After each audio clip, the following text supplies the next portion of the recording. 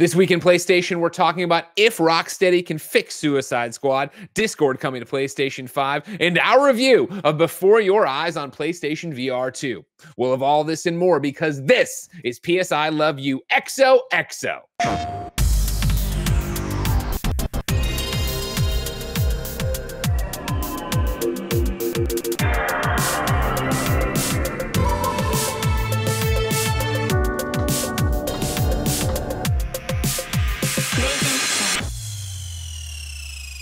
Welcome to the show, everybody. That's Blessing. That's Janet. I'm Greg, and you can get this show on patreon.com/KindaFunny. Over there, you can watch us record it live, usually, get it ad-free, and get dozens of monthly episodes of exclusive content only on patreon.com/KindaFunny. If you have no bucks to toss our way, it's no big deal. Support us on the Epic Game Store, Fortnite, Rocket League, and everywhere else you can use the creator code KindaFunny. You can get PS I Love You XOXO for free with ads and without any kind of exclusive bonus content like you'd get on patreon.com/KindaFunny, on youtube.com/KindaFunnyGames, and podcast services around the globe. Thank you to our Patreon producers, Tripod Plus, Delaney Twining. Today we're brought to you by Shady Raisin Honey. But let's start with a PSN message from you. Hello, Janet. Hello, Blessing. Hello. Hello. Janet, you're wearing the hat. What does that mean? It means that I've been playing PSVR 2, baby, and I got the mark. I have the mark of the VR to show for it. The mark of the VR remains, so you wear the hat. I love it. I love it a lot. In case people have been, well, obviously no one's watching this now because it's embargoed and goes up later, but if you're going for the full through line of our content, you know I already talked about this on KFGD because I had the same mark. I know you're thinking, wow, does the mark last 6 hours? No, I played VR, did KFGD, played more VR, came here. So I've just been going back and forth from leaving different indentations. The screen and now to it lives screen. with me. Yeah. That'll be the true benchmark for the success of PlayStation VR 2 to see if by the, by 2033, if Janet just has a permanent line in her head from the VR unit. Exactly. PSN messages usually come from the audience. Of course, you can write in to be part of the show for free at kindafunny.com/PSILY. Blessing, who wrote in this week? Who wrote in this week? Kebabs did. Actually, Blessing, no, that was all a fake out. Janet, take it away. All right. So on episode 111 of PS I Love You XOXO, which aired March 14th last year, I asked Blessing, Adeoye Jr., is Elden Ring better than GTA 5 Online? He said, get back to me in a year. And I know what he's going to say. Technically, it hasn't been a year yet because it's the 9th and the 14th. Come on. I ran this by Greg. He said it's fine. Split the difference. It's close enough. We got. This is what it hits. This is you're going to change your mind. I hate this so much. Have your sip of your McDonald's Sprite. Answer the goddamn questions, Blessing. As you sip your Sprite and speak your lies, how did you remember this? Because in that episode, I put it in my calendar, set it for a year from when we recorded it, and I also went next level. I wrote a note in Google Calendar to mention the episode because I knew I'd forget that too. So bam, shout out to Patch J, always holding it down, except when she doesn't. Blessing, what is your answer? So the question was, which is better between Elden Ring and GTA 5? Not even just online. But GTA 5 is online specifically? I think so, but feel free to embellish if you have more. I'd love to hear if you think that there's a difference. If you think one way or the I'd love to hear. Because I do parse those. Put them up against each other. I'd like to hear it. Because I would put online and GTA 5 all as one package. That's how I would do it. Fair enough. Sure. Oh man. You didn't think I'd ask you, did you?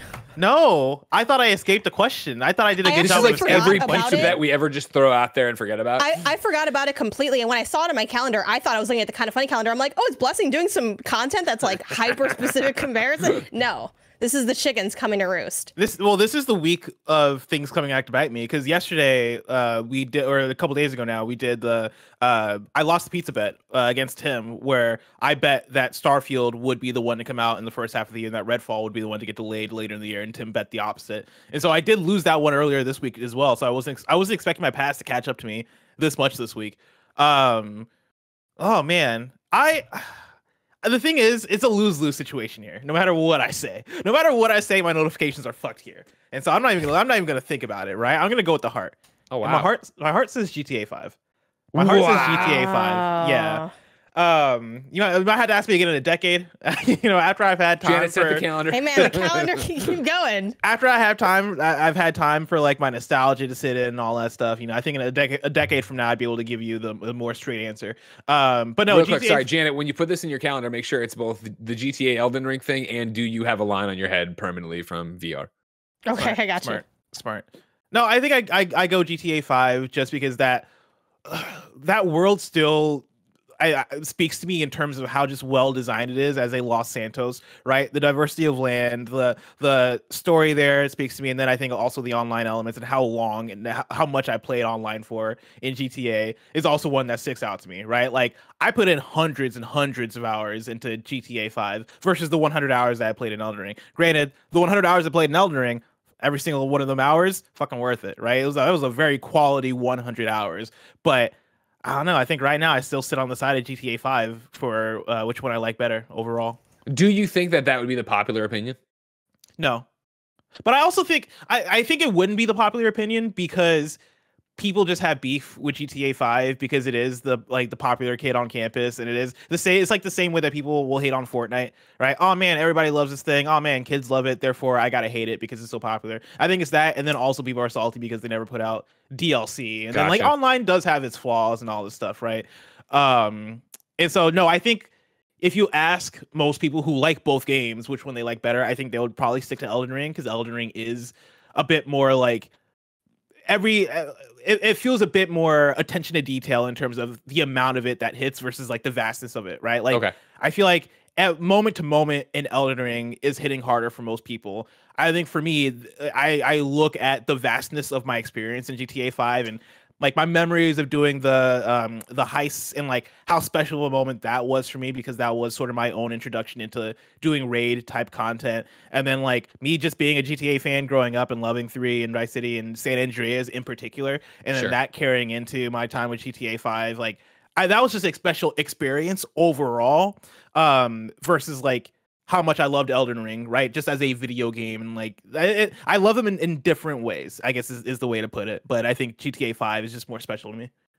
So what I want to put up a poll we can check in with here as we go, right? What is the question? Better game? Would you phrase it that way? Yeah, I think so. Yeah. All right, better game. GTA 5, Elden Ring, and then please show results. I'm setting it for an hour so we can keep. I would put GTA 5 plus online. It's already gone. It's already gone. It's already gone. Then, oh well, it's over. You know, it's one of those things. I can delete it. You want me to delete it and do it again? Is it that important? It's that important for the argument. I'm doing it. I think so. All right, hold on. Because people are going to ask. People might still ask because they don't read, but at least it's not your fault that way. Well, the other way, it would be your fault. It's such a tough question for me, though. Like, I think both of them are in my... Do you think your answer is going to change 10 years from now? Possibly. It depends on how much I revisit Elden Ring over the years. So it comes out of that DLC, maybe? Yeah, that's the thing is, the DLC hits for Elden Ring, I could see that being a big swear. And then if I also go back and I complete all the shit in Elden Ring, I can see that swaying me. It's tough because it's apples and oranges to some extent, where I'm like, both of them out there are 10s. Like, both of them are 10s for me. It's just which one is a 10er, I guess. Which one's more of a 10 than the 10? Which one's more of a 10 than the other 10? Janet, you're with GTA, I guess, in this argument, just like I am. You know, I've actually never played GTA 5, so I don't have a comment, I guess. So talk to me in you're never gonna play GTA 5 years or something. No. But the thing is, I'm not gonna play Elden Ring probably. So we'll see if these things change over time. I do want to play GTA 5, but I just have not gotten to it. Just haven't had the time. Just haven't had the time. Yeah, you know, I want it's like it's been on 3 consoles generations. You haven't had the time. When you know, it's like maybe the next one.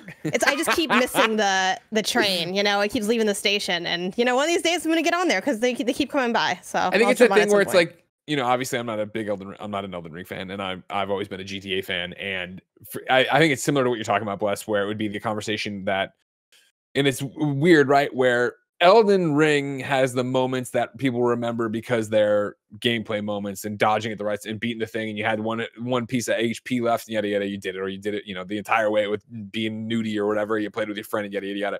Whereas I think GTA's moments are the scripted ones, right, where it is the cutscenes in the story, and there's also that anything can happen. What kind of car did you bring? What kind of weapons did you have? But you know, GTA combat has never felt great. It always feels like GTA combat, so it's not like that's what it's hanging on, right? Yeah, I think that comes back to it being a bit apples and oranges for me too, because I think I'm a different kind of gamer than I was 10 years ago and even 5 years ago. I When I wish was you would have playing. just stopped right there. I think I'm a different kind of gamer. I'm a different kind of gamer, you know. Like I ain't playing that. No, like I'm a different type of player, right? Like 5 years ago, I was not playing From Software games, right? I was not playing like these super difficult action games or even action art fantasy RPGs of this ilk. Sure. And I think over time, I'm probably gonna lean more toward the From Software type experiences, even versus the like Rockstar open world games. And I've even seen that with like RDR2, Red Dead Redemption 2, when that came out. I thought that was gonna be my world, and I started. I got like halfway through, and I was just like, I'm not enjoying this as much as I thought I was gonna enjoy this. And I think that's just a sign of my taste changing and all that stuff. And the drawers being boring to close. And the drawers being boring to close, and then also my horse dying. Come on. And the fact that you sneeze and the whole town is after you. Yeah, it's just a lot of problems. Dude, did I tell you that story? Because that's exactly what happened to me. I mean, that's happened to everybody. That was like everybody's. They're like, oh, it's so beautiful, but like, don't move in it because they don't all just turn on you. That was my breaking point playing Red Dead Redemption 2, where I get to Saint Denis, which is the New Orleans area in the game. I'm riding through on my horse. I get to the back of it, and there's like this swamp in the back of the town, and this is my first time exploring the town, and there's a rainbow that's like shining over the swamp, and legitimately, I'm like, this is so gorgeous. This is so beautiful. And then I press back on my analog stick to turn around. And as I'm turning around on my horse, I knocked down a pedestrian. I'm like, oh shit. And the police see that and they start chasing me through the town. And I'm like, oh, no, I didn't mean for all this to happen. And then as I'm like escaping from the town, they shoot me off of my horse. And I'm like, oh shit. And then they like shoot my horse and kill my horse because like I'm behind my horse. They're trying to get to me, but my horse caught the stray bullet. My horse dies, and I'm like, oh man, okay, no, I need to figure out how to fix my horse. And as I'm trying to figure that shit out, immediately I get hit and I die, and I wake up and I'm like, oh no, like I can't revive my horse anymore. And I check back to my save, and I don't have a save that's nearby. And I was like, oh damn, like I was so upset. I was so mad when that happened. I think it's an interesting one because this conversation, I think, reminds me more of being at IGN and having that argument of like top 10s and game of the years and stuff. And like, are we voting for our favorite game or the best game? And yada, yada. So it's like, for me, why I picked GTA is one reason, but why I would, the better game, like I might end up voting Elden Ring or talk myself into it if I was sitting there actually casting the vote and like making like a scientific if we're making like a scientific argument, I would probably argue more on the side of Elden Ring. But if you're asking me which one I like more, I'll probably stick with GTA 5. Well, right now, just minutes into the poll, the masses are with the scientific results. Elden Ring has 53.7% of the vote to the 25.4 for GTA. That's 21 is the show. I always put in the show results thing so people don't do that. I was like, wait a second. The results, I'll vote on whatever. Not to mention the people in there. Like, I fucking Twitter polls in general, as everybody knows. I haven't gone through the replies. Somebody's in there like, oh, they both pale in comparison to fucking Zelda or some shit. It's like, that's not the argument. I'm asking a very specific question for a fucking podcast for the free content. Get out of my way. I digress. It's time for topic of the show. I got to keep it going. I know Barrett's got the graphics, so we need to. Ladies and gentlemen, the moment you've all been waiting for is upon you. Before your eyes is a game that is out on PlayStation VR 2 today, March 10th for $15. We have had the chance to play it, or at least me and Janet have. Blessing, you didn't have the chance, right? You're reviewing other stuff. Yeah, I've not gotten the chance to play it, unfortunately. Well, I'm glad. I want you here to ask questions, be a part of it. I'm lead reviewer on this. And I guess where I really want to start, even before I score it or say anything about it, is Janet Garcia. You had been talking about Before Your Eyes, of course, for years. This game originally came out on PC April 8th, 2021. Since then, Netflix released it for their, if you're a Netflix person, you play it on that. You can play it on your phone, you play it on your tablet, whatever. That's been since July 2022. You've been talking about this game. And since we're the same person, I'm like, oh, that's something I would enjoy. That's something I should play at some point. Janet, what I'm going to do is give you something I've never given anyone, all right? And what that is the Greg Miller veto, all right? And that is, Janet, that if you ever go and play a game this goddamn good again, you are allowed to stop. I don't care if I'm reviewing Infamous 4, all right? You come in and you say, Greg, you got to go play this, and I will stop what I'm doing to go play this game. Before Your Eyes is a 5 out of 5. For my money, it's the first must-play PlayStation VR 2 game. And I have not been so emotionally connected, touched, and devastated by a game since Gone Home. Like, and I think everybody's heard my Gone Home stories of finishing it and going to hug my ex-girlfriend. Like it was like, damn, like this thing just fucking wrecked me to the point that I pulled the VR headset off of my face. And like, we'll get into everything. And we're not going to do spoilers in terms of what's going on in the game. I think maybe at the very, very, very, very, very end of the show, we can do a little spoiler conversation. Me and Janet and Blessing, you can dip or stay if you want. But like, finished this game, took off the headset, and I had been crying for probably the last 5 minutes in the headset. And I took it off, and it was the most like ridiculous thing. I played at the office. I take it off and I put it on the desk, and I just turn, and the first person I make eye contact with is Nick Scarpino. And Nick looks at me and goes, "You look like you just came off a 2-week bender." And I'm like, I've been crying for 5 minutes in this fucking headset. He's like, "I'm sorry." Like, this game is spectacular. I was so blown away by it. Janet, am I wrong?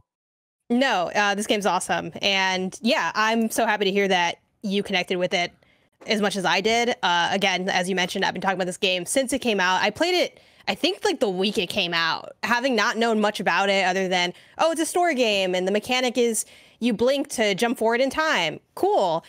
Streamed it. They had really cool stream integration too, because they use it when you play on PC, it's with the webcam, but they have like it all set up where you can still have your face for streaming and stuff. So anyway, super thoughtful stuff they put into this. And it was just so, I mean, beat it in one sitting because it's only about like 1.5 to 2 hours your first time through.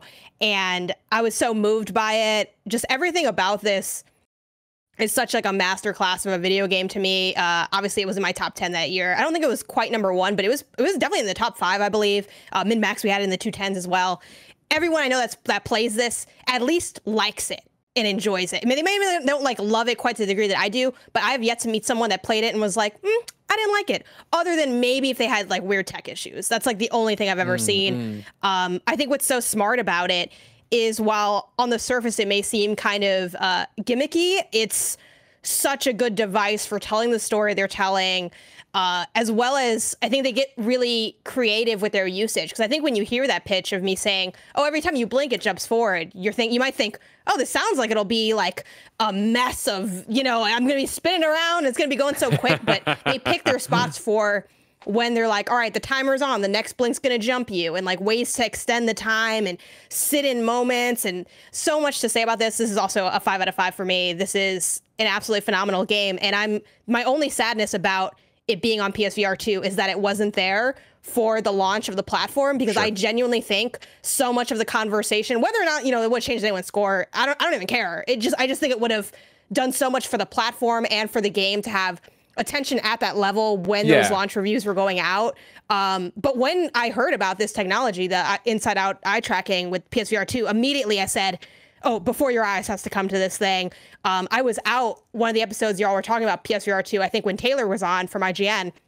And Barrett was like, oh, yeah, I believe Janet mentioned before. And I was like running, doing my marathon training, and I was thinking, Before Your Eyes. And then Barrett mentioned it. I was like, okay, good. It got in there. Like, someone's there. I've been championing this game. Like, this game is why, like, Skybound Games, where like me and Bless did sponsor stuff with them. That's why they even knew who I was, just because they're like, oh, we see that you love this game. And then, we like talked from there. But like, I absolutely adore this to pieces and have since launch. But yeah, I'm glad you finally played it, and I'm glad you loved it, because it's always a little scary too. There's a lot to, I think, delve into. And so if you know nothing about it, we've said it a few different times. Yeah, the idea here is that you are blinking to move time forward. But even that, I think, is boiling down. It's too reductive for what's going on. Because yes, you're blinking, but it's in specific instances. There's also it's PlayStation VR is using your eye track, so you're looking around, you look at, there's other icons on the screen at times. I think in the trailer Barrett showed, you saw answering a cell phone. There's interacting things you're doing, you're making art, you're playing the piano, you're doing all these different things with your eyes. So it's not strictly sitting there blinking to move things. It's in specific instances, and obviously this is all held up by the narrative of what's going on. And what's, from the very start of the game, you're dead. You are a soul being transported by the ferryman to the gatekeeper, who will judge your life and say, hey, was this person a worthy person to go on to paradise, kind of thing. And so the idea is that the ferryman's like, listen, go back and think about your earliest memory, and we'll start there and we'll go through your life. And so obviously you go back and you're a little baby named Benny. Of course, my son's named Ben. We call him Benny all the time, right? And so you're going through as, it turns out your mom, who's this accountant, but, was also basically like an aspiring composer, and your dad, who's just some office worker, but a fine dad or whatever. Like you see, they're there, you start getting into this piano thing. Your mom encourages you to do that. There's the girl next door. Do you choose to, do things in terms of, go out and have not your first relationship? I mean, your kids, but you know what I mean? Like your first crush with her, or do you stay in and work on your piano? And then that evolves out into like, okay, well, as you saw in there, like art, you could, having an art exhibit and all these different things as your life goes on, and then being judged on that. And like, it is just so well done. And I think what's interesting about it, Janet, is to jump tracks from the actual gameplay, but to bring it back to a larger PlayStation VR conversation. What I know, even by calling it, because I'm going to say this probably for quite some time, and if not ever, because I guess it wouldn't change. But this is the first must-play PlayStation VR 2 title. I think a lot of people, have been mad at our PlayStation VR coverage that we're not more excited and we didn't love it as much as you did, and yada, yada, yada. I think a lot of people could easily throw this back in my face, right? Of like, you fucking love Moss. Why isn't that the first PlayStation VR 2 must-play game, right? And, you've critiqued the launch lineup for having a bunch of ports and having older games. Why does this port matter so much? I think the fact that it would be, again, reductive to be like, oh, well, this is just before your eyes. You could play it on the PC. You can play it right now on your phone. I was shocked as somebody Janice talked about this. I've always been like, well, the way to play it's with the webcam, and then so I'm not going to play it on my phone. Oh, well, they're coming to VR. I'll wait for VR.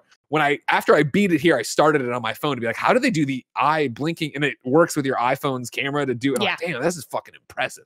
Anyways, though, I think all that said is this is still a new way to play this game.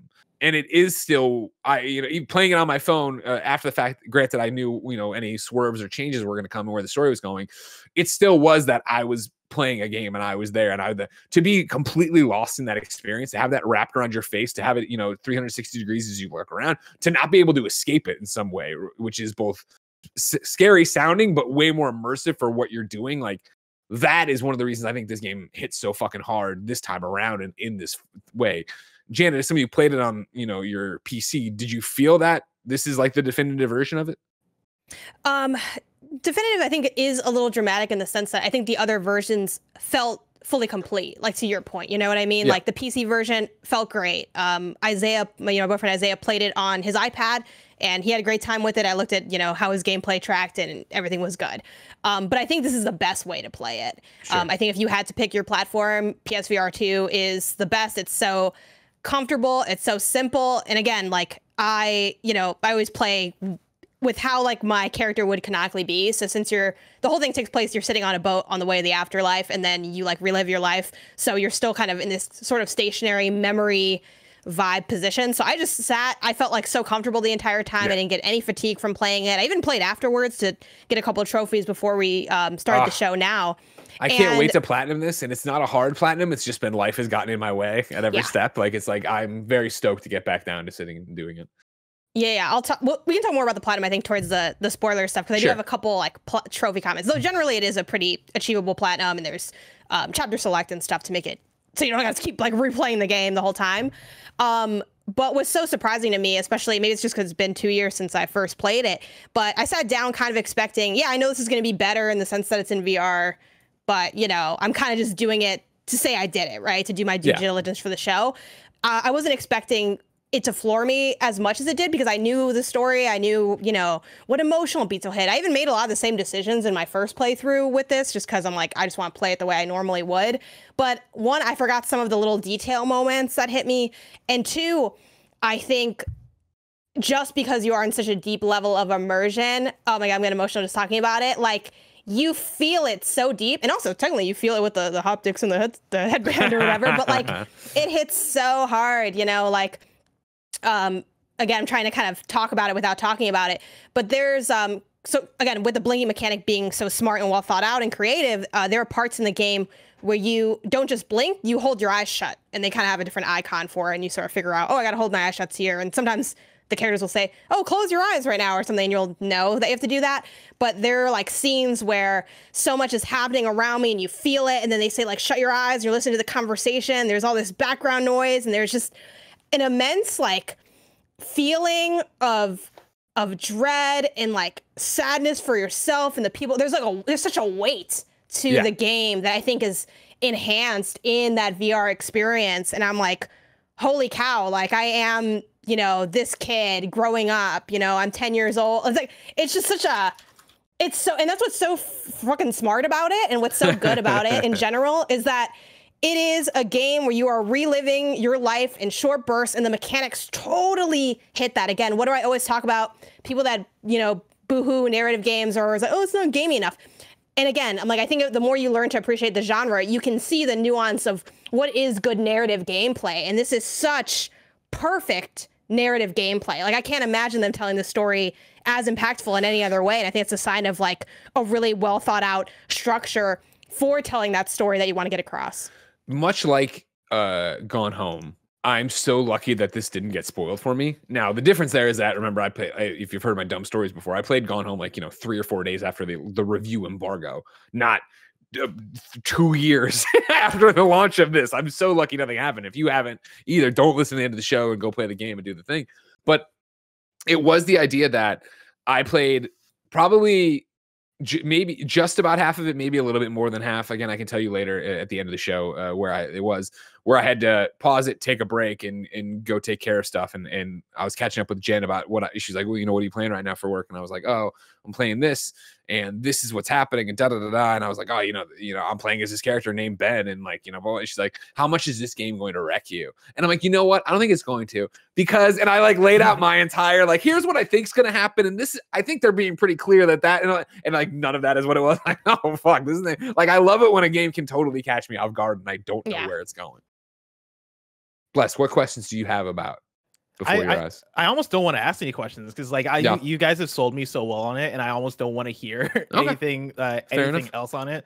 I guess my question would be like, where do you feel like it stands in terms of, is this one that you're going to keep in mind toward the end of the year when you're talking about games in 2023 in terms of like best VR game or like, you know, best game I played this year in those conversations? Do you think is one that's going to stick in that regard? I will be utterly shocked if this isn't on my top 10 at the end of the year.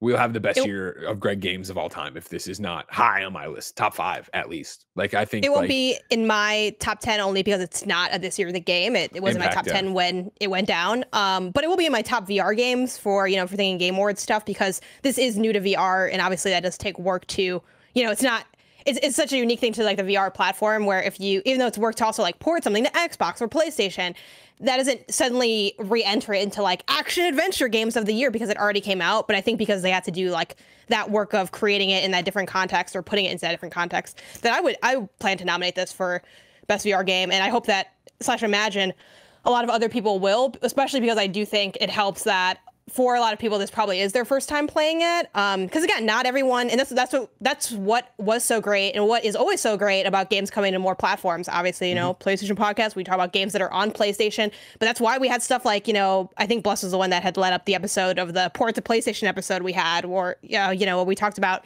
having what games we're looking out for. And so, you know, part of that is the desire to have more people able to play it. And the more Before Your Eyes has gone since launching, like the more accessible it's become in easier platforms. You know, not everyone has a PC with a nice webcam that can run it, you know, but most people have a phone, most people have Netflix. And now again, PSVR 2, obviously an extreme in terms of like fandom. Not every PlayStation fan is going to have it.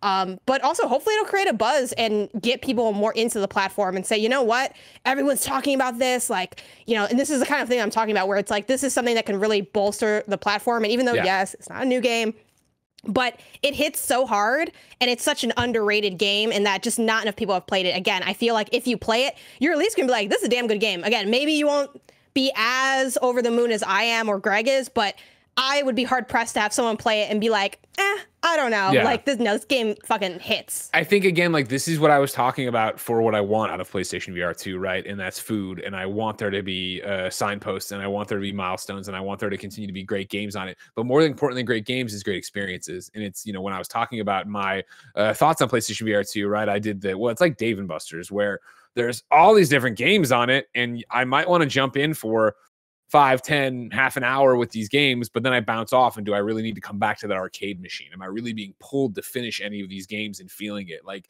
Before Your Eyes not only pulled me all the way through, and again, since it's hard to talk about, or not, I guess not, like Blink to Advance the Future. If you stop and think about that for a second, there are moments where I am trying not to blink. Like, the story is being told, there is dialogue happening, and you can blink and jump it, and so it becomes that thing of like, oh god, don't blink, or I blink too soon, fuck, and like it was one that I finished and immediately wanted to go back and not only get the platinum in, but also do a replay of and listen to conversations that I fucked up on, and hang out longer in that. Like, the fact that it is only an hour and a half long, 2 hours, whatever it's going to take you, I think works so well for what it is, and it is an experience to go through and enjoy the entire way. And I think it feels different than the I'm doing a job simulator type of game, which I feels like its own genre of PlayStation VR games, or a climbing game, or a bow and arrow game, and sometimes both a climbing and bow and arrow game. Like, this was something that is, even if you had heard about it before, is so fresh to experience in VR and to be part of that. And I can't say enough things about it. Like, it's one of those developers, Goodbye World Games. I forget if I said that at the top, and like, I'm all about this developer now. That, their Twitter bio says they're working on their next one, and I can't fucking wait to see what that is. Is there anything? I think too. No, go ahead, Bless. I was going to ask, is there anything you guys want future VR games to learn from Before Your Eyes and how it approached VR? Yeah, I mean, for me, like, obviously, I don't think every game can be quite like it, in the sense that, original is only original until it gets like worn out. But I do think it's funny because they made it before PSVR 2 even came out, but it's such a meaningful use of the tool set. And again, that's what's such a weird, unique thing where it's like, well, we made this on our own using other tools, and then it just worked really well for this tool set.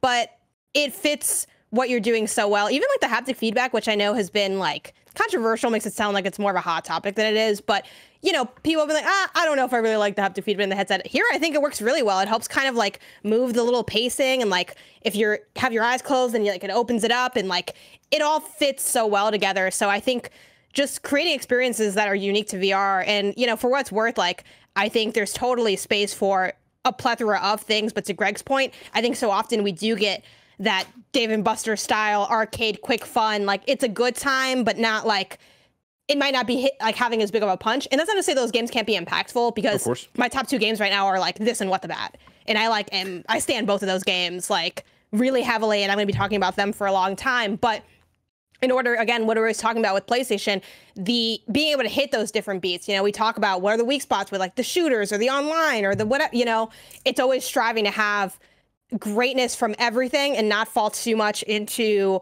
I think, the mechanical or genre tropes. So I think looking at this, it's just such a great example of look at how they're using this technology and really marrying it well with the overall goal of what do you want this game to accomplish, and using those tools to accomplish that task. Yep.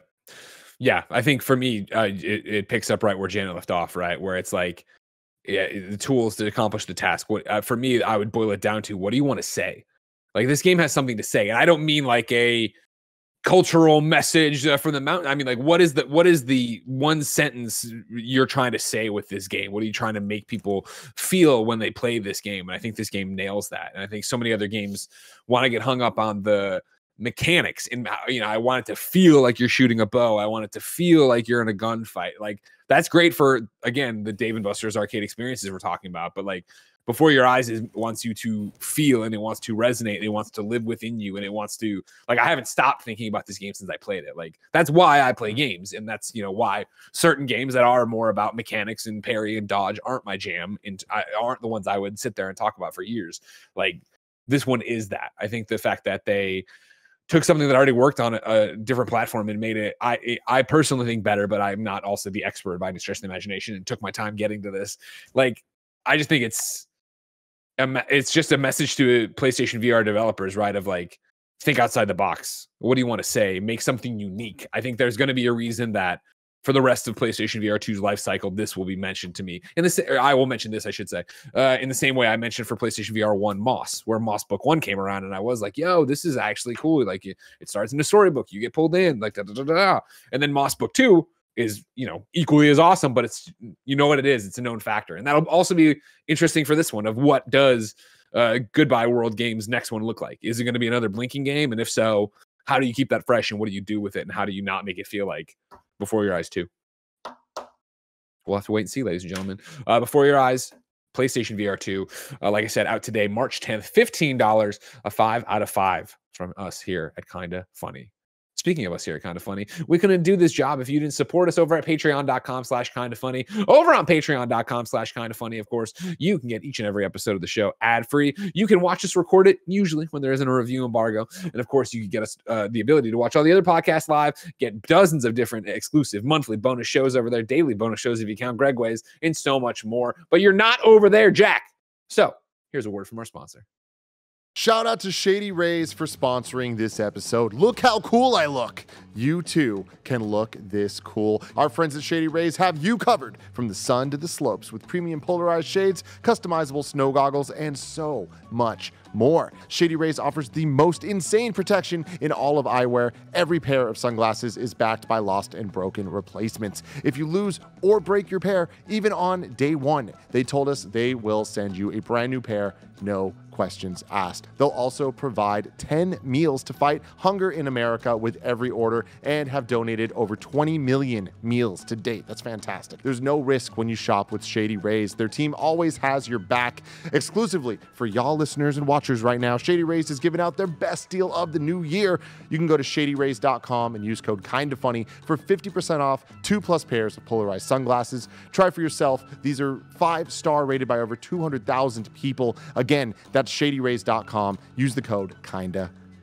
Shout out to Honey for sponsoring this episode. Honey is the easy way to save when shopping on your iPhone or computer, and thanks to Honey, manually searching for coupon codes is a thing of the past. And we all know there's nothing better than the feeling of saving money. Honey is the free shopping tool that scours the internet for promo codes and applies the best one it finds to your cart. When you check out, the Honey button appears, and all you have to do is click Apply Coupons. You'll wait a few seconds, you see the fun little dancing guy. Honey searches for coupons, and it finds you the best ones. And then you just watch the prices drop. We here at Kinda Funny have been using Honey for years, and it's helped us save thousands on tech, costumes, food, you name it. Honestly, I just love how easy it is to just set and forget and save. That's the best part. Honey doesn't just work on desktops, it works on your phone too. You just activate it on Safari on your phone, you save on the go. If you don't already have Honey, you could be straight up missing out. You can get PayPal Honey for free at joinhoney.com/kindafunny. That's joinhoney.com/kindafunny.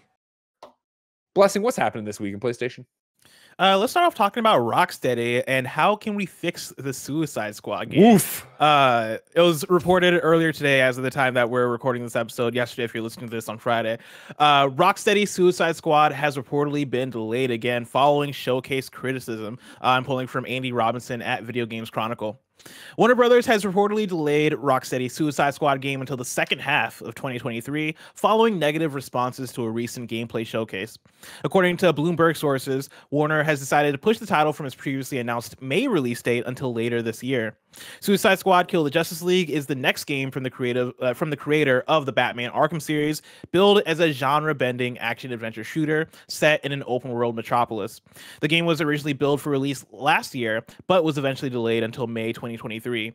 Suicide Squad was showcased during a PlayStation live stream last month, but received some criticism from fans due to its live service elements, such as the requirement to play online even in single-player mode. The presentation also confirmed that the game will feature a battle pass, which Rocksteady claimed would only contain cosmetic items. Post-game support, including new characters and missions, were also announced. Greg, I've not heard what you had to say about this. What are your thoughts here? Oh my Jesus fucking Christ. Wait, about the delay or Suicide Squad in general? I mean, both. Okay. Starting with the delay. Because I missed, well, let's start there. Oh yeah, you missed the state of play, didn't you? Yeah, and I had a great fucking Twitter about it that really did well, and I appreciate everybody supporting me as I fucking cry my eyes out and fucking can't believe the world I live in. Because what I tweeted, of course, at the state of plays, because I wasn't able to do the racks because I was life, that this is such a fucking monkey paw wish. where it's like, I God damn it, do I love Rocksteady and did I love the Batman games? But of course, I wanted them to make a Superman game. So they're like, okay, cool. Guess what? You're in Metropolis. The Justice League's there. Flash is there. You got Wonder Woman. She's gonna be. Superman's gonna be there. Lex Luthor's there. We're bringing everybody in, and like, and you get. It's a games of service, and you get to play as the Suicide Squad. It's like, what the fuck? Like, what the? And I've been vocal about that from the launch, where like when they initially revealed it, like I was like, I'm not trying, and I'm not trying to be a downer, and I'm not trying to push. You know, like what I want is what everybody wants, kind of shit. It's just like, I do not want to be the edgy bad guys, anti-heroes. I don't want to be the anti-hero. I'm so over that fucking thing. And it's just like, I'll play it and I'm going to look forward to it. And it's DC and I'm interested, like, but I'm not like excited. I'm not excited about this game. And the state of play I watched, and I had the exact same reaction. I think so many, and I shouldn't say that. I had the exact same reaction so many people had, which was like, what? Okay. Like, they're like, everybody feels it. I'm like, everybody's just shooting guns. Like, I get that. Like, that just doesn't look fun. Like, this doesn't look like, man, I can't wait to play this. And I know so many people, want it. Like, we're really hung up on the games of service bit. And like, we're like, yeah, they should, like, Avengers, this, that, and like talk about like Avengers in a negative context, which there's plenty of reasons to. But at least watching Avengers, and this is not how what you want to say about how you played Avengers. It felt like it, like, everybody looked different. Everybody looked unique to it. Not when they started cloning characters and you got, Jade Foster Thor. But you know what I mean? Of like, Thor looked different than Hulk, looked different than Captain America. And it's like, there was, like, I mained Cap and Goldfarb mained Kamala. And it was like, I look at this and I'm like, I don't want to be any of these characters. And even when I do find the one that fits the best, I doubt I'm going to be so locked into them that like if somebody else wanted to be Harley or something, I wouldn't switch off to what is. It's a whole can of worms. So Suicide Squad Kill the Justice League is still one of those. I'm just like, shit. Okay, well, this is happening, and Rocksteady's a good developer, so let's see what they got. But I am not excited for it, and I don't expect it to set the world on fire. So then today, this news of, hey, they're going to delay the game, and it's like, on the one hand, wow, that's cool. On the one hand, of like, they are listening to the audience and they're going to try to, but then it's the other one of like, wait, but what are you going to do? Like, we're talking about the core concept of the game is what people don't like. The game's a service. Everybody looks the same. Everybody kind of feels the same. Or I shouldn't say feel, because we don't know. But everybody looks the same. And the battle passes. And it's like, are you just going to change the menus we've bitched about too? Or are you going to try to put some of that in the back? Like, this is still going to be the same game unless they say, hey, we're delaying it multiple years or canceling it. But that's do you think that's possible? Right? Like, do you think we get to the point where we get a few months down the line and they're like, hey, we don't have a release date for this thing yet. We're still working on it. And internally they're just like, yeah, we got to figure out how to, this is more core to what the game is. The things that people want us to change about it. We got to start from ground zero in the ways that we've seen games get announced and then disappear and then don't come back for a long time. It's one of those things, never say never. We've learned that enough in the video game industry. My gut reaction would be no, is that I think there's enough of a sunk cost into this game that especially for where they're at, which is the finish line, right? You can't sit there and be like, man, all right, everybody hates the games of service model and the live stuff and being connected. So let's go back. Like, that's the core of the game. So like, you would have to blow it up, start from scratch. And at that point, you got to say, I think you could release what it is, and the hardcore people who go and play it are going to make, it's better to make some money off of this rather than nothing. Because I also think that on top of the games of service thing, there is enough people, and probably not as many DC nerdy people like me, but there are a lot of people who are just like, I don't really care about being the Suicide Squad. I don't really care about, like, it's not like that. So if you're going to be like, well, let's make a game that's Justice League, or let's go do something else, or make a Superman, or whatever the fuck they're going to do next, you could still end this and go do that. Janet, can we fix Suicide Squad? I mean, this is such a rough question because I'm like trying to like navigate like 8 different caveats. I think in the amount of time given, no, if it is indeed broken, right? Because I think that question implies that it's already like, fucked up, which it might be. But again, to, echo Greg's point, we technically don't know yet. And again, like until we don't even have any hands on, which you still don't even know from that when you do like a preview, you really don't know until you're fully in it, have reviewed it, can get the full experience, whatever. I will say this amount of time doesn't seem like it's enough time to do anything significant. To your other question, I don't think this game's just gonna disappear and reappear, as a whole new game that everyone loves the look of. it'll probably just be, fine tuning, tweaking some things. And again, maybe the negative reception was just enough to say, hey, do you see how people are already ready to like flame this? We got to iron out that other stuff I was telling you about. And then again, this is very speculative on how these conversations go. But I could see that maybe just being, oh, you know what? We were already on the fence and people are kind of like not super hot on it. Let's push it back. Again, the idea that we talked about on Games Daily of, you mentioning maybe it's also to get out of the way of some of these other releases, maybe give it more space.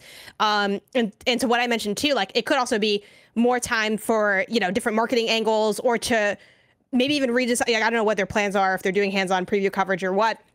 Or maybe thinking, okay, well, we have to be able to show them what we feel like our game does well or how they might have a positive experience for this. So that might be even redoing a preview build or something where it's like, we were going to have them be here, but now we got to have them do this other thing. And we're going to string these missions together to try to recontextualize it. Because we also don't know for a fact how well what we saw captures, one, the essence of what the game is, and two, what they want us to think the game is. And that's not like in a shady way, but you always want to put your best foot forward and, hey, this is what we feel it does well. This is what we feel it is. This is what we want you to walk away with. And if nothing else, it seems like as a whole, the audience did not walk away with what they wanted them to, whether it's due to the quality, whether it's due to diversity of mechanics. And again, doesn't mean that it's an inaccurate representation of it, but obviously they look at this and they're like, it's not going well. Let's try to reconfigure or get our footing. I don't think, again, they're going to overhaul it like, oh, now it's cool. I made a separate secret game that we'll bring out. And, this isn't focus testing. We're already there and like, oh, fuck, like the marketing's not going well. The hype's not going well. We need a way to try to regain some good faith in this before the launch. And I think that's a really interesting take on it that is probably accurate as well, where it is like, how much can they can't change what I think a lot of people don't like this fucking version of Lex Luthor wearing his Punisher outfit. Like, what the fuck is, you know what I mean? Whatever. That's just a first glance thing. Maybe it makes sense again. But like, maybe it is just a way to, let's distance ourselves from the state of play. Let's take a breath. Let's work on some things that we already wanted to, or bug fixing is, or just polish so that we can say, hey, we were working on some things so that when we get there, people know we tried, even though it won't fix the things they want, let alone like, and I do not know, and I haven't followed closely. So if it's already happened, sorry, maybe get your first, if not another Game Informer cover and month of coverage, maybe get another IGN first where you could really, hey, this wasn't the way to introduce it. So let's go through and talk about what makes Harley Quinn, what makes Captain Boomerang, the Battle Pass they talked about, I think it was Battle Pass, maybe it was just in their DLC conversation in general, that there are going to be more playable characters down the road. Maybe you get in front of that, you start revealing those. So like, guess what? It is, but you are going to get a Superman, a Batman, a Wonder Woman that you're going to get to play as eventually or something like that. Try to, put people like myself in my place of like, oh, okay, maybe even push those up if that's possible. To be like, you know what, day and date, you're going to get a couple heroes that you could put in there and play, which I'm, would probably break it, but whatever. There's ways to try to adjust it and really market it. This seems like a great time for crisis center marketing of like, hey, shit, this went really badly and people are not excited about this game. So let's try to dig ourselves out of this hole. Yeah, and that's why I come back around to Janet mentioning that it's a tricky question in terms of how to fix the Suicide Squad, because is the problem the game, or is it a combined thing, right? Is this a failure of game design and game development and like what the game is, or is it a failure of what the marketing has been, or is it both in tandem, right? And I think to some extent it can be a little bit of both, where that state of play should have been at the moment where it is, oh, we all watch it, oh, I'm shit. sold. All right, this looks incredible. Oh man, okay, we all know what this is now. We can all hold hands and go, oh damn, Suicide Squad looks dope. Not many people, if any people, really had that response. Like the best response I saw, I think, was from probably me and Andy, and like people who were like, oh, we'll play this.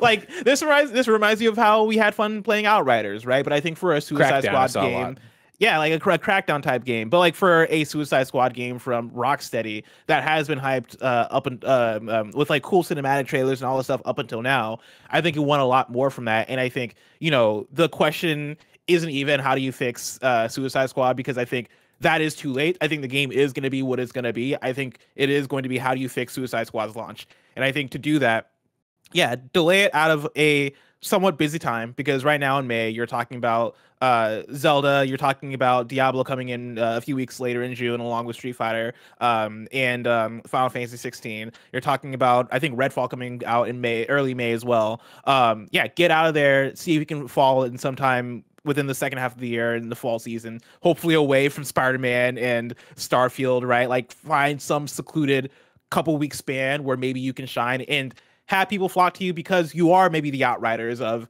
a couple of weeks in December or something. Y'all, if you want to be the Outriders, then just push it to January, February. You know what I mean? Honestly. Just like be there for we come out into the new year and we just want something new to play, and that's it. Because that I listened to you guys live react on State of Play, and it was the same thing of like you and Andy being like, yeah, we'd play this. Yeah, it's like Outriders, and it's like that is. I look at it and that's exactly what I get from it, right? Where it's weird to see a game that is like, oh, Greg, it's based on one of the fucking universes you love. It's happening in your favorite city in that universe. And I look at it and it's like, yeah, when they do the beauty pan shots and I see like a LexCorp, I see a Superman statue, that's really cool. When I look at the gameplay, I'm like, you're just running around shooting purple shit. Like, I don't even, what are you doing? Like, this doesn't scream DC or Metropolis to me. But I'd run through and see and try to find that. So I think you really got to figure out how you're going to launch this thing at maybe possibly a time that isn't going to be conflicting with other gigantic releases coming out around there. And then also, yeah, like what can you do in terms of your DLC plan? Can you tee up some of the post-launch content to come out a bit more rapidly now that you're launching this in the fall as opposed to in the spring? Can you, maybe do an early access feature or some kind of closed beta for media and for people who want to get their hands on the game and hopefully have it be a thing where, hey, let's start with a bang. Like, let's make sure that first mission that people play is a hit. So that way they're able to evangelize to their friends and go, hey, no, I played Suicide Squad and like so far it's a fucking banger, right? Like, I think those are the kinds of things you want to do. I think Suicide Squad as an IP, like to your point, right? Like is a tough one to, I think, get people hype over, especially when the gameplay, when you look at the gameplay, it's not backing it up. Right? Like, we're not talking about a Justice League game. We're not talking about an Avengers game. We're talking about Suicide Squad. I've never had the hankering to want to play as King Shark, personally. Like, Harley Quinn is cool. I like Harley Quinn, but for me, that's like the one out of maybe a couple of Suicide Squad characters that I'm like, oh, yeah, dude, I'd check that out. But I'm not going crazy over it, right? I'm not oh, let's fucking go, Harley Quinn. So I think you gotta... like, you got to really be able to show that game in a way where the gameplay is the thing where people go, oh, shit, all right, cool, right? And you're able to back that up with some of the story stuff as well, because even the story stuff we've seen through the trailers that we've seen before, and I would say even with this latest State of Play, that stuff wasn't hitting that much, right? Like, I the idea of having the Justice League there is dope, right? The idea of killing the Justice League, I think, is a really cool idea, but a lot of the dialogue, a lot of the back and forth, a lot of the like humor and jokes haven't been hitting as much as like for me peak Suicide Squad stuff does. And when I think of peak Suicide Squad, I'm only thinking of the Suicide Squad movie, right? Like I'm not the James Gunn one, the James Gunn one, right? Yeah, like for me that's my favorite Suicide Squad. And I also like Birds of Prey and I like the Peacemaker show, but yeah, I think you got to bring more. You got to bring the quality writing to it. And I'm not seeing that out of the trailers as well, and so. Yeah, I don't know how you fix the Suicide Squad, but I think you can do what you can to make sure that the launch is good, right? And I think delaying it for that is probably a good idea. Crisis marketing. Let's see what they got up their sleeve. Let's see what they got. And then lastly, for PlayStation updates, Discord voice chat is now available on PlayStation 5. This is Owen S. Good at Polygon. The latest PlayStation 5 system software update is available to all users right now, bringing with it integrated Discord voice chat and additional support for 1440p displays. The update, announced at the beginning of February, also includes some quality of life enhancements to the PS5 social and sharing features. Version 7 of the PS5 software is available for all consoles worldwide. With it, players may join Discord voice chats from the PS5 console, enjoy better visual performance on 1440p displays thanks to variable refresh rate support, use voice commands to capture video clips of gameplay. This feature is in preview mode or preview state for US and UK users only. They may say, hey, PlayStation, capture that. And the console will save a clip whose length is determined by the user's current setting.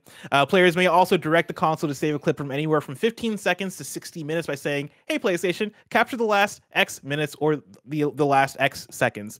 Wednesday morning's PlayStation blog post also has much more on the new functions. That also includes the ability to manually upload game captures to the PlayStation app. Let's freaking go. And then you can also easily access your PlayStation save data and more that you can check out on the PlayStation blog. It's all about the DualSense controller update wirelessly. Oh, let's go. Yeah. I'm so fucking sick of every time I turn it on. I'll be like, your controller is out of date. Do you want to plug it in? I'm like, no, I'm on the couch. Fuck off. Now, I think that that happened for the first time yesterday, right? Where like I got hit with the firmware, and then I booted up my PS5, and it was like, "Hey, you want to update your controller?" I thought it was before that, but have they done that before? Recent. I feel like it might have been the update before this. I think. Well, why does it say then it's on the bullet points here? Wednesday morning's PlayStation blog post has much more on the new functions inside the software update, which includes updating the DualSense controller. Yeah, maybe wirelessly. it was just now. I assure you, as somebody who gets yelled at all the time by his fucking PlayStation, it's brand new. Yeah, I'll say yesterday was the first time where I didn't have to plug in my DualSense to the console to update it, and it was an experience. I just sat there and it just happened, and I was like, "Oh, let's fucking go." It's nice too that like that's everything too. Like even the oh my god, what are they called? The VR ones, the dual. Oh, the Sense controllers. Thank you. Yes, the Sense controllers. VR Sense? I think they're just Sense. Right? Are they just Isn't Sense? there like a name? They might just be Sense. The loopy ones. Those also update wirelessly. The Sense controllers. They're just the Sense controllers. We're right. Everybody calm down. Stop second guessing yourself. A single sense, not a dual sense. A single sense. Senses, yeah. Yes. It's just the Sense because they're all your senses now. Even though there's two of them, but don't worry about it. Don't worry about it. Well, two makes one because they don't. Well, not all, one doesn't have all the buttons. So. I get it. So it's two halves of a sense. Exactly. Which is one sense. Thank you. 2.5 cents. See, and they said we weren't going to use math in real life. Here we go. Look at us. Yeah, for me, I'm excited that Discord's there because I know it's been annoying before when I'm like, God, I'm over on the couch and I got to drag the laptop over and like get my AirPods, do it off my phone and the connection's shitty. I'm way more excited to use the regular old headset and use it through the interface to play. But in terms of something I will use every time I possibly can, it's the wireless update, which I love. Yeah, wireless update is huge. Discord integration is huge, and then manually uploading your game captures to PlayStation app is huge as well. Like that's one that I like. I run into that all the time. Where like up until now, it's been automatic, where you save a thing and then it'll just kick it to the cloud, and then 75% of the time it doesn't upload all the way for some reason, at least on my PlayStation 5. And so having the ability to go, actually no, I just want to upload this very specific thing so I can download on my phone and then show Janet. That's great. I love that. The amount of times I like, oh man, I want to get this bit, so I'll cap, it's however many seconds it's been, or I'm not even sure how far back it was, so I just do the 5-minute record, and I'm like, I'll just download that, and then I'll go edit that. But when I jump in to edit it on the PlayStation, it then is like freaks out, and then I gotta wait for the 5-minute video to get uploaded, and then the 4-second update. I'm like, God damn it. This has to be like the biggest update we've gotten for firmware on the PlayStation, right? This is jam-packed with features for PS5. Yeah, I think so, right? Maybe. There's a lot of bullet points here, and I'm loving all of them. What's the thing that's left that we want? I talked about this with Tim a little bit, that I would love to see them add themes. I don't know how they would do it with the current PS5 themes are dead. I don't think themes are dead. But I miss There's them too much so much advertising space. They won't let you not have. You know what I mean? Oh, God, but I think really like thematic ads. It comes. For me personally, like I still want folders. Like you're not liking the game lists? No. Where I have to go to my library and then click on game lists or whatever. Yep. No, I want to put a folder right there on the home screen that's PlayStation VR, PlayStation 5, whatever I want to do, and then click into it and see all the stuff there. I still want the thing Xbox has. What is it? The quick resume? A quick resume, yeah. Oh, yeah. Oh, my God. I forgot that. You don't love your switcher? Yeah. Remember when we got our PlayStation 5? Which, like, switcher. What even is that? That's just clicking another fucking icon. It just quickly closes whatever I'm working on to open the other one. They just really smart branding on their part. But yeah, no thanks. And I know we've talked about it before, but I would love, this wouldn't really be quite an update, but I would love to see a little bit more support with the game help. I know some games really have it, and then some games just don't really have it at all. So I feel like they gave up on game help. Like, was there a big PlayStation exclusive recently that went hard with the game help? Did God of War Ragnarok is a little strong? Maybe, yeah. Did God of War Ragnarok have it? I never used it for God of War Ragnarok. It would have had it, but was it useful? I think. Yeah, I guess that's probably the question. Because like I've had games where I've been playing recently that I could use, like I would have used game help, and I look and I'm like, oh, you got nothing for me. Thanks. I'm just stuck on this puzzle. Yeah, so more like some type of more consistent integration. And again, I don't remember. I'm not always looking for it because often it's not there either.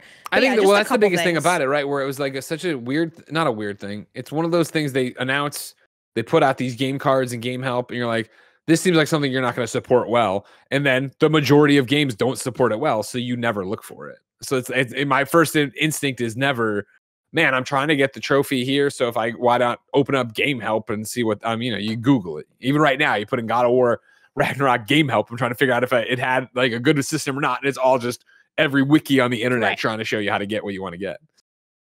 But yeah, we're getting pretty far along, and I feel like the updates have been good. Yeah, I'll have to make a deeper list on what else are we missing. But those are the first things that come to mind of things that we could use. Now it's time for PlayStation picks. This is where we talk about the games that have come out this week and the games each of us have picked to play on PlayStation. The drop looks like this. We got Dead Cells, Return of Castlevania for PS4, Fatal Frame, Mask of the Lunar Eclipse for PS5 and PS4, and then Before Your Eyes for PlayStation VR 2.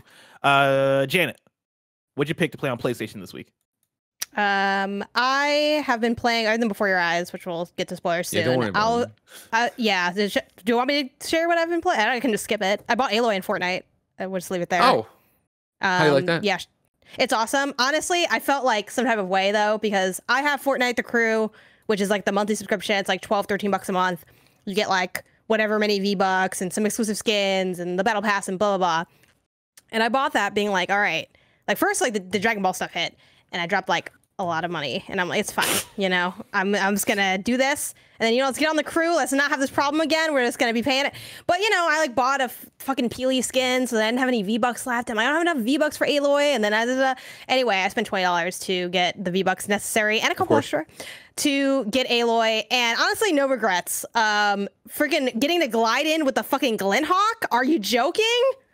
Worth every fucking penny, man. Worth every penny. Let me tell you about this game called Genshin Impact that lets you play as Aloy if you want to. People message me about that too. They're like, "Oh, you should now you just gotta get it." I don't play Genshin, so I'm not getting Aloy there. Hey Janet, what's your favorite genre of games? Aloy games. Any game I can play is Aloy. Yeah, man. I'll fucking play almost. Yeah, that's true. I'll play almost any game that has Aloy in it. And I'll get the platinum except for Fortnite because that's way too fucking hard. But yeah, fun and exciting stuff over there. And of course you can use Epic creator code KindaFunny for those purchases if you too are buying Peely and Aloy separately. For me, I've been playing Wolong, which we reviewed over on the KindaFunny Xcast last week. What'd you give it over there?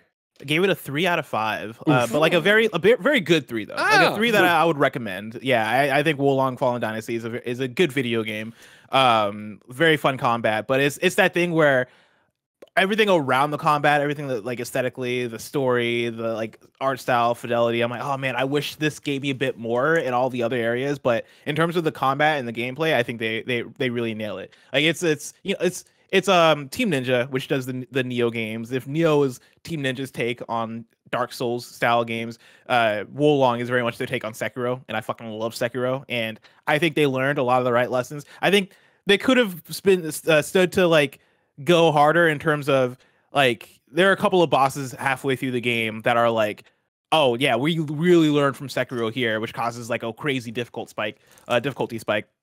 And so I wish they ironed out the difficulty a little bit because it is pretty uneven as you go. Either like if you're gonna make bosses hard, just make them hard in a consistent way, right? Otherwise, like figure out a way to balance that. But yeah, no, I enjoyed my time with the Wolong a lot. But then also I played 5 Dates, which is a game from Wales Interactive. They do a bunch of FMV games, and I'm slowly making my way through the catalog because I really dig Wales Interactive. I feel like we talk about Wales Interactive quite a bit on this show in particular. Probably more than any other show in the world. yeah, and like 5 Dates was one that I was going into it expecting like bad, like fun bad TV, right? Whereas I'm watching this as like bad junk food because I assume the writing's gonna be bad, I assume the acting's gonna be corny, all this stuff. I think 5 Dates is legitimately actually good. Like I played that game with a friend Yami. We played it together. We like shared screens with each other and made the decisions together. In that game, you're playing as a main character who picks up this dating app. The dating app has this system where you are going on 3 dates with somebody, right? First date is like getting to know them. Second date is you're playing like a game like Truth or Dare or something, and then the third date is like the like seal the deal type of date, right? Like you're doing like a dinner date or whatever. And this game was made during the peak of pandemic, so it was made in 2020, and so everybody has to stay at home. It's all video dates that are going down. That's my question. Why are you playing it now? Because I remember playing this when it launched. Why did we play it? I think we were just looking for a palate cleanser because we beat Escape Academy, the DLC. And oh, nice. How was that? It was fun. It was fun. I think I like the core content better than what was in the DLC. The DLC just has like a lot of more difficult like math puzzles and stuff where it's like you got to really think about this shit. But it was fine. It was still fine. But yeah, we beat that, and then we downloaded or we bought. I think we brought up the sequel 10 dates or whatever it is. Like I think that was on an out today, and that led to a rabbit hole of like what the hell are these? Because it was the thing where I beat the Escape Academy, downloaded, bought We Were Here that Janet recommended that I play with Yami, and then we were sitting there like, do we really want to do more puzzles after Escape Academy just beat our ass for the last hour? I'm puzzled out. Yeah, and so like I think we just started talking. And I was like, yo, there are these games that are these FMV games. I started describing her the Wales Interactive games, and I was like, you know what? I've always wanted to play 5 Dates, and like they just put out this new game 10 Dates, and so I was like, yo, let's play both of them. Like, let's do it. Not gotten to 10 Dates yet, but yeah, downloaded 5 Dates. Give it another 3 years, you'll get there. Well, now that's our next plan. Like the next time we're hanging out, we're playing 10 Dates. Because yeah, we played 5 Dates, and I had such a blast. Like figuring out how to navigate these these dates, because they give you 5 different women that you're gonna 5 different dates that you have the potential on going out with. They all have different personalities, whatever, and it's us legitimately like being like judging and being like acting like we're dating these people in real life and being like, all right, she looks kind of mean. She has a child. What's up with that? Like trying to like really like, figure out. Damn, bless the truth comes out. We're going hard. Well, most of this is Yami, all right. But like, hey man, it's us. Throw her under the bus. The blame. It's pretty wild. It's us going hard, and like we pick. I forget her name. We pick one girl who's like this girl from Spain. And we start off, and both of us are like, "Oh man, okay, I don't know how I feel about her yet. I don't know how I feel about her."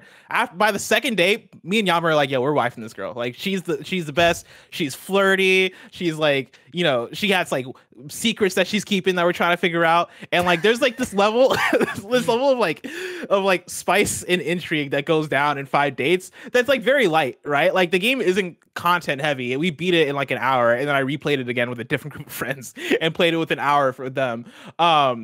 But it was just a good time. Like I actually really, really enjoyed that game, and I wasn't expecting it to actually be as fun, like legitimately fun, as it was. So now, yeah, the plan is that we're gonna play 10 Dates as well. When are you playing Late Shift? Another game. How many years do I have to tell y'all to play a game before you're gonna play it? Y'all trying to drag me for Uncharted 4? I was playing Uncharted 4 the whole fucking time. I was playing Yoshi's Woolly World the whole fucking time. I play these games. They're Wait, in did the we rotation. recommend Yoshi's Woolly World? No, but I just mean like, are you playing it or not? Like, what's going on? Like, talking about me dragging, like, y'all just don't get to it. Where is Late Shift, blessing? Late Shift, I'm gonna make sure it gets added to the list. Right now, the plan is 10 Dates. I'm tired of being on the list and being fucking second string on your list, okay? 10 Dates. Who pressed mute on Uncle Marcus? Have you seen the trailer for Who Pressed Mute on Uncle Marcus? Don't fucking pull up the trailer for Uncle Marcus. Bless, go play Late Shift. Late Shift is coming. Late Shift is coming. We just gotta make time. We can't play all these FMV games at once. You got to spread them out, or else I'm going to run out. Look. Wait, Wales Interactive only has so much time to make so many games. This is one of the few good games from them. They keep making these. They make them a lot. They're the super massive of this. I'll get to Late Shift. Okay. Fair enough. There it is. Is this who pressed mute on Uncle Marcus? Or is this 10 Dates? Yeah. How dare you? Shout out Wales Interactive. I forget, didn't they tweet you? Didn't you tweet like, yo, cast KindaFunny in a Wales Interactive game? And they said sure, and then we never got cast. Yeah. And now they got the guy from The Office in here. What the hell? We're not going to get in there if they got the guy from The Office. Wait, I think that girl was from 5. Isn't she in 5 Dates? I think she's in 5 Dates. Cinematic Universe. Wales Holy Interactive shit, Cinematic I didn't know. Universe. I didn't realize there's a cinematic universe here. I wonder if she plays the same character. I digress.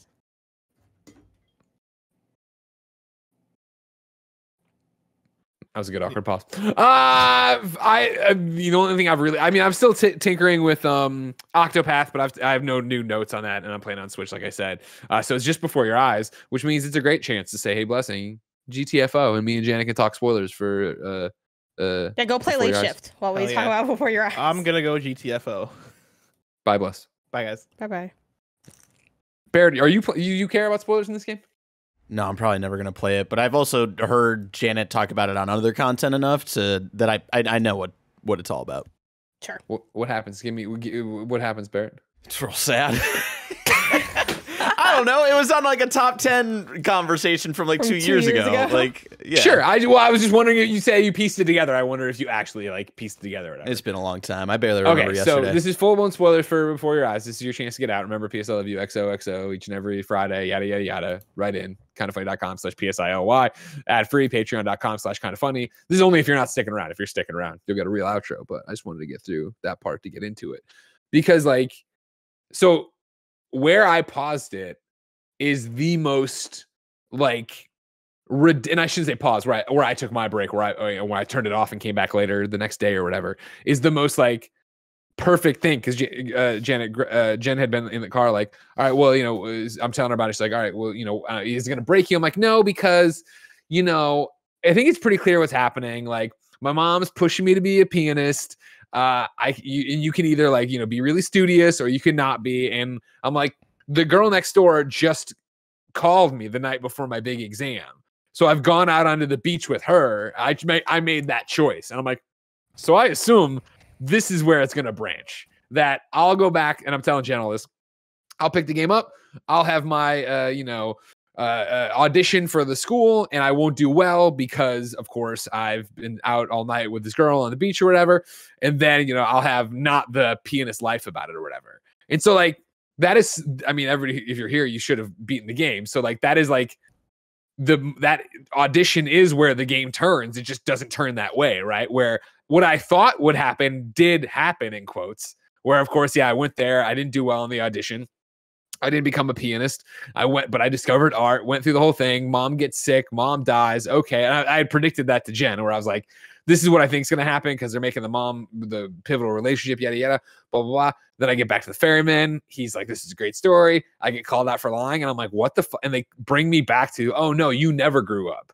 You were sick in your hospital bed, or your bed, not even the hospital bed, this entire time. So not only is it then grabbing at, you know, my own personal, this game just is like lined up to destroy me personally, where I'm playing as a kid named Ben, who, of course, my son is named Ben. And that's what I discovered even in the first half of the game, where I'm playing it and, like, mom and dad are talking about Ben. And I'm like, oh, this is so weird because I'm doing this with Jen, talking about her own son, marveling at him doing this, or how smart he is, or did you hear he said that, or taking photos of the birthday, and yada, yada, yada. And just to super fast interject. Yeah, please. Like, the longer time went on, like, in our real lives, the more I was like, this is going to destroy Greg. And it's only become more true. Thank God you played it now, is what I think. Yeah. I don't know what's around that corner, but it so hits on so many things. But anyway, continue. And so then it was like, there's already just in general from the start, this Ben connection, the fact that I'm living the life of the parents right now, the fact that, you know, as I'm sure most people know at this point, I've been gone because Jen's mom passed away. So even when that was where I thought the thing was going, I was like, that's going to hit hard. Then to get back, and it's like, no, that didn't happen. Instead, you, who I connect with my son, have cancer. You have some disease, right? They never go into exactly what it is, but I jumped to cancer, being the boogeyman that's been in my life forever since, you know, 2012. Like, I've always said, my greatest fear is my cancer coming back, because I'm no longer naive about what it takes to fight cancer. So to see this kid go through and not be able to beat it, and then on top of that, have it be that, you know, it's recontextualizing my own life, right? Of like, oh no, it turns out in 2023, my greatest fear isn't my cancer coming back. My greatest fear is Ben getting sick, because I know what it would be like for him to have to do it. And so then to get to the end of this fucking game and the final fucking lines, the dad, why is he smiling like that? The mom, he must be somewhere that he likes. And then they roll credits. Like, come on. I was just fucking destroyed, Janet. Yeah. Yeah, it really gets you. And I think the thing is, too, like, you can, you know, and again, hopefully you guys beat the game if you're here, but I know some of y'all didn't beat the game and just want to hear it because you're little weirdos. So welcome in. And then you're gonna be like, you know, I heard it, name. Even though just I didn't beat it. You don't have to... Well, here's the thing. You said you're not going to play it, but I know there's going to be people that are like, after hearing you talk about it, though, I had to go play it, which I'm not trying to at me because you're going to fucking love this game because this game's dope. Because even with knowing, like, what happens or, like, talking about what happens, I think it's so much even sadder than that, which is pretty wild. And I think so much of that is so many of the ways they layer, because you mentioned that is the twist of the game, right? You go through your life, you're like reliving it, and then the guy is like, all right, you know, the birds start start sharpen, and because they're the lyre bird, which also is such a cool, like, they do so much cool shit with like death in this game, and like the way they sort of imagine the afterlife, and then even the connection of like the oh gosh, I forget the name of the Egyptian like figure. Is it Arna? It's like the cat one, you know, like oh, we judge the afterlife. You know, if I watched Moon Knight, y'all know what I'm trying to talk about. They have that in the history class, and they like do that through line. Like you have a cat yourself, and like the cat has one ear missing, and the cat that's on the boat, you know, they have so many nice little through lines in the game. But I think what's so moving too is like you get that the lies and like when you relive your life the second time, where it's like, okay, you know, tell me the truth now. You got to show it to me. And again, such a masterful tie into gameplay where the cat character kind of guiding you to the afterlife is like, hey, like you've been bullshitting me. Let me see it. It's not here. No, it's here. You're going to stay here. And it forces you, if you like blink too early, as I did many times, they're like, no, keep your eyes open, bitch. Like we're about to unpack some fucking shit. Like what really went down in this house in your life. And then when he turns, right, when he realizes what's happening, it's like, you don't have to remember anymore. It's okay, Benny. You don't have to do it. It's like, Yeah, like it's just, it's so much stuff. And you get so many other little traumas too, like not just the childhood illness that like takes your life, but also you know, it's been 2 years since I played, so I knew like all the main beats, but I forgot a couple little details, and I'm like, oh yeah, the fucking coyotes kill the cat.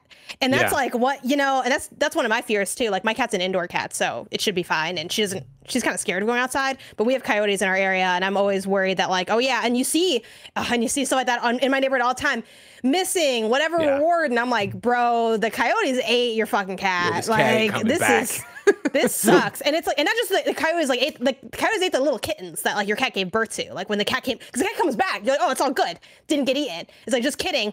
All those babies are dead. It's like, holy shit. And you know, it's all cartoony, but it's still like, it looks like really traumatic to see. And yeah, just so many moments like that. And I think for me, like the pinnacle, because I also, you know, I mentioned this in the main show because we only had like, you know, so much time going through all this stuff. I also cried playing this, like, especially too, like, I don't cry a lot on stream because it's like a little weird. So I'm like, whatever. But I'm like, I just started bawling when, you know, there's like these beautifully done moments where they have like the disease coming at you, and it's like a red, like, thing shooting at you. Like and the way they do, like, you know, you're taking the morphine to like shrink it, but then eventually it no longer works or whatever. Yeah. And like the first time that happens, which I also, again, forgot all the details of the game because I know, I'm like, okay, I know I have the illness and whatever. The first time it happens, I thought that was going to be like, oh, that's how I die or something, and then I come back and you see other shit. So the first time it's happening, I'm really trying hard to hold off, you know, not blink, because you have the metronome where it's like, okay, once you blink, it's gonna jump forward. And I'm seeing death come at me, and you're looking death in the face, and you hear your parents off to the side, and they're like, oh, is he okay? What's happening? Call the ambulance. It's like, oh my God, I'm tearing up just talking about it. It's so powerful and beautiful and sad and moving. And you just like really feel death wash over you. And it's like, so fucking good, you know? Did you play That Dragon Cancer? No, but I thought about it because I know a lot about that game, just not like the nuanced beats. Sure. But it totally reminds me of that, you know, based on just the bit I know, just from like where it sits in the kind of pantheon of narrative games, sad games about disease and death.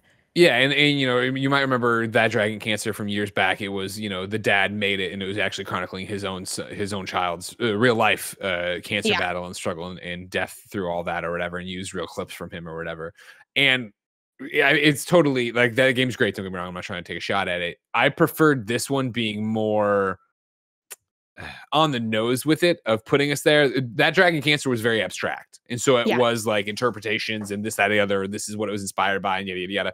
Like, I really appreciated this one being like, especially as a cancer survivor, especially as, you know, a gamer, right? I appreciated being in the boots of this, and like, you know what I mean? And especially this one being in the headset of it.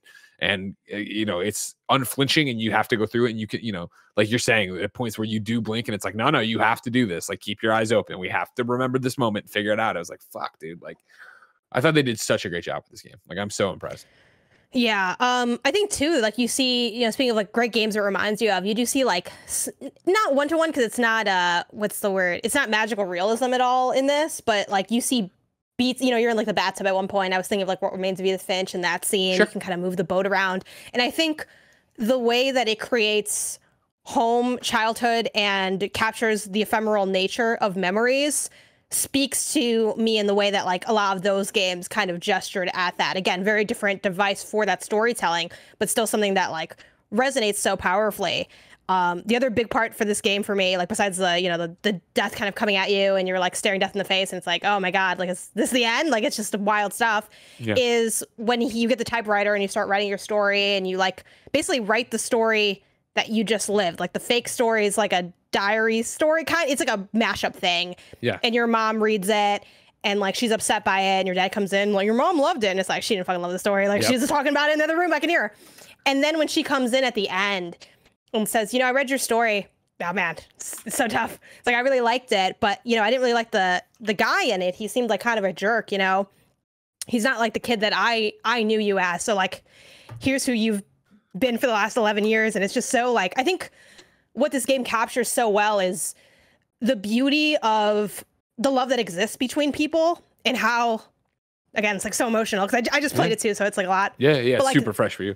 The way that like how people can see you like in a way that you can never like see yourself kind of thing, And I think 100%. I think too, like I'm coming off of I finished You Kiss Like a Dragon. That was also very emotional, surprisingly, even though that game is full of memes. But and I think there's something so like you see that story told across like different genres and mediums in different ways. But I think that they capture it so beautifully in her being like, in so many ways, this is a game also about art and the creative process and making art and the pain of making art. And for her to like, I wrote you this and like, this is who you are to me. Like, damn. And then you see God and God's a fucking cat. And it's like, oh, this is like so fucking good, Yeah. I mean, you're nailing it. I think of like, there are so many moments that hit, because especially for me talking about the game in two halves. Where it was at that break point, like I really didn't like my mom. You know what I mean? I was more on the dad's side of like, why are you pushing him? Like, what is he doing? Am I really into this? And like, I crumple up the paper in the car, and she got all mad at me or whatever. And like, why are you doing? It's like, yeah, clearly I'm not into this, mom. Like, stop pushing your dreams on me, kind of thing. But then, yeah, they did a great job of typing the story, then having her reaction to it. And I was like, is she reacting to? Because I you don't really have like she's a bitch or whatever like line you can put in there, right? But I did do she was pushing me, like, you know what I mean? And like, she was really foisting her dreams on me kind of thing. And so I was wondering if that's what she was mad about. And so when she came back in, it did catch me off guard that, yeah, it was like, oh, you think your life's been a failure, but you're, the best friend of this girl next door and you've brought us so much happiness and stuff. And again, like it's an interesting commentary on failing to live up to your parents' expectations and whatever pressures they're putting on you, but what they actually see in you and what they actually have for you.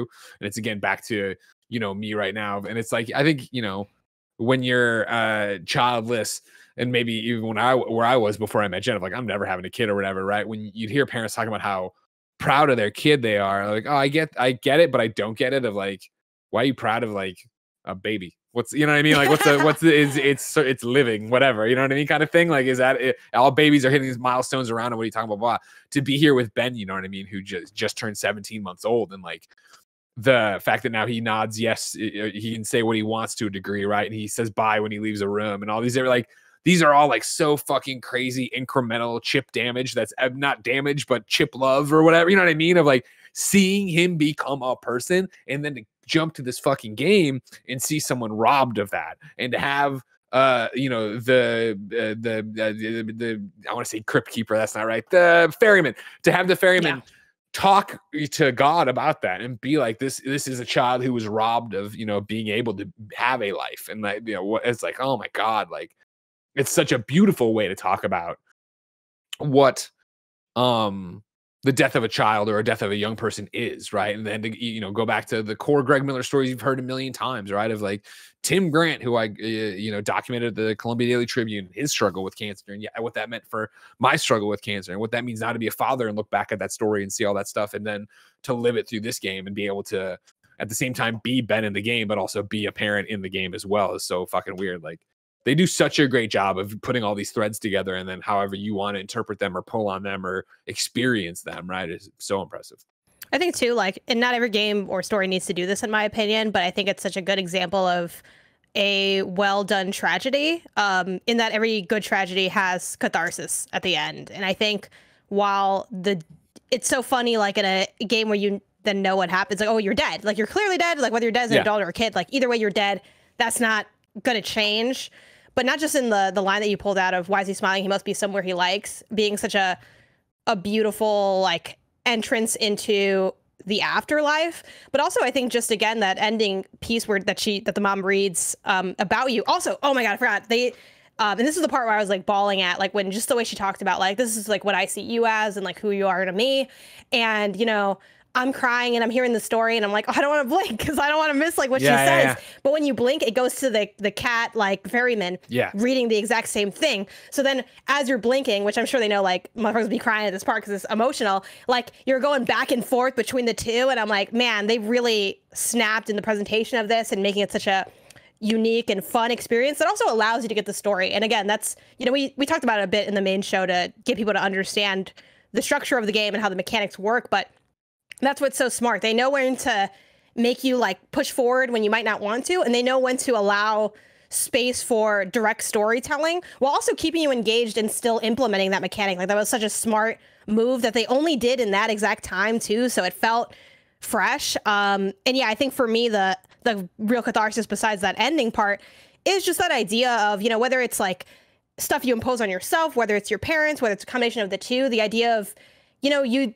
did live and you had a life and you have these things to show, and like don't let what could have been or what could have, you know, been in the future, what could have been different. Exactly. Take away from those experiences and who you were. And I feel like that's such a good reminder just for everyone to have, and like something that, I don't know, I find myself trying to think of, like living my own life of there's all these things and like all these ways I think about the future and like what I want and what I'm working towards. But I like really try to like enjoy the present and experience that and notice that this is what I was looking forward to before also. And just, you know, it's such a universal, important, heartfelt message. So yeah, this game fucking rocks. Yeah, 100%. Yeah, and I think, you know, I think for me as a closer, right, in the spoiler section of it is like, even I think, you know, I wasn't a teenage lesbian and Gone Home still worked for me. So I think that this would still work for me if I wasn't a dad or whatever. Yeah. But one of the reasons that it just destroyed me, I think is something that a lot of people looked for from me with God of War. When we did the replay for God of War 2018, there were so many questions of, I wonder if Greg's gonna get more out of it being a dad. And I was like, no, not really. Like, this isn't my relationship with it. Whereas, you know, Ragnarok, I'm jumping in. There's gonna be spoilers right here for God of War Ragnarok. Not colossal, but spoilers for like the first 20 minutes and then a conversation at the end, right? You know, the death of Fenrir, right? Like in the beginning of that game destroyed me and Jen on the couch, but that was through the lens of Porty. Like we had just lost Porty recently when we were playing that. And I think, you know, death and friendship and all that stuff is tied up in that, whatever. And then obviously the conversation where I'm driving with this is that how his father had changed me as a gamer. The conversation that I was talking about between Kratos and Atreus in the tent got me, I forget if I full on cried. I did. I full on cried at that section, right? In a very cool, like, this is a beautiful scene way. But it was also not even so much about me picturing me and Ben as me picturing me and my own father. And then just in general, all the things that are tied up with having a parent / being a parent, whatever. Again, the ending of the game, why is he smiling like that? He must be somewhere he likes. Breaks me every time I talk about it. And I tear up just mentioning it because I imagine Ben smiling. You know what I mean? Like, I can't disassociate those two things for this character of Ben and then what's happening in the thing and yada, yada, yada. And that's what fucks me up so much about that specific line and like putting me on the ropes and just destroying me. But I'm glad it did, because it's a beautiful, beautiful game that I encourage everybody to play, whether it is on PlayStation VR 2 or Netflix or your webcam or wherever it comes next. Now, here is the thing I have. Now, have you done any trophy hunting at all in this game? I started to, but I got cut off pretty quick because I have a question for you that you might not know the answer for that I'll have to investigate more on, and we'll have to like ask if we don't have the direct answer. But sure. I started trophy hunting in it because I finished it, had some time. I'm like, oh, I'll knock out some trophies.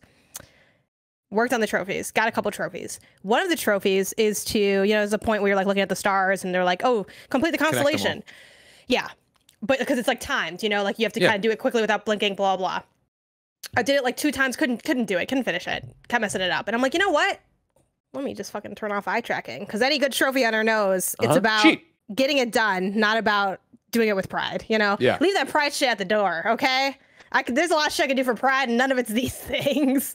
So anyway, I turned off eye tracking, and without the eye tracking, you just hit X. So it's like, oh, cool, great. Glad they also have this in there in case, like, for some reason people can't use the eye tracking or they don't want to. Whatever. I did it.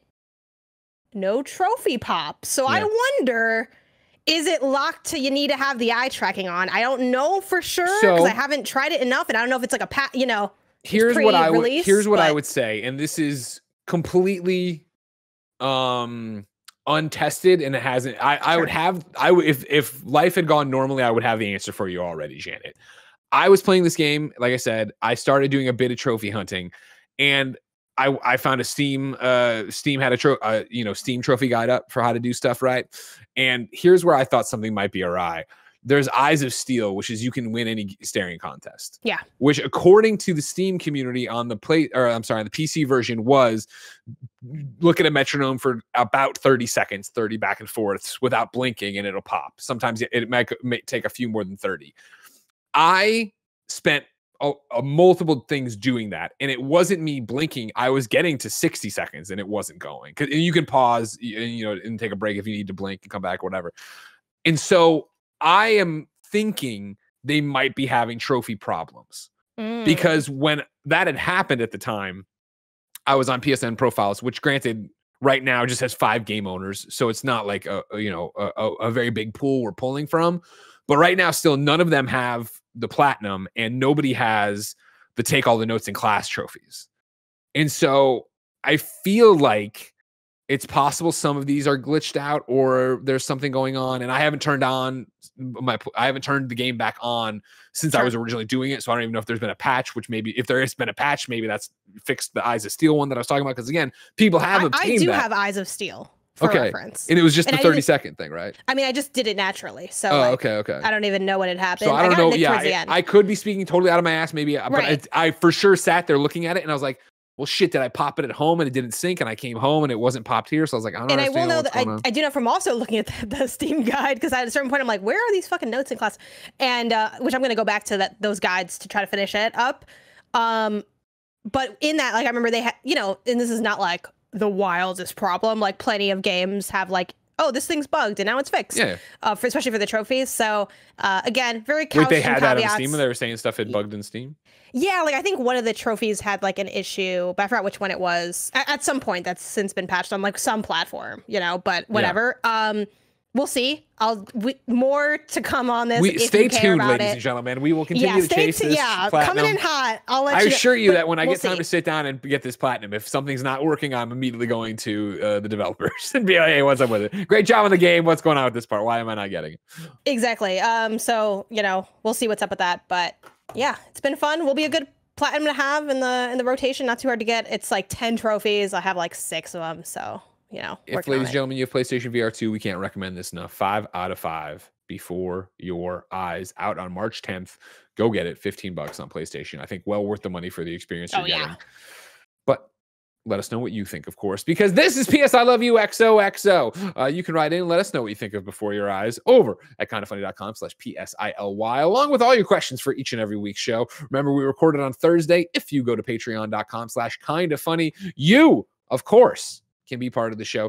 Watch us record it live. You can get it ad-free. You can get a plethora, dozens of bonus exclusive episodes. No, that's not of exclusive episodes that are up there. They're monthly, they're daily, they're weekly. There's a million different things. I started to drift there in my own head because that's what I do. Because I have to ask you, Janet Garcia, live on the air, can you do PS I Love You XOXO next Tuesday?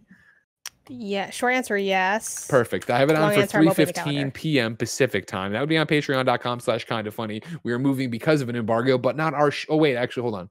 One of our shows might be embargoed. Let me see. When is this? No. Both of the embargoes that can be covered on that show will be up at that point. But then there's another embargo we have to worry about for a different show. But I'm not getting into all of that. So next 3:15, week. Yes, I can do it. I will have to make sure I leave at a certain time because 3:14.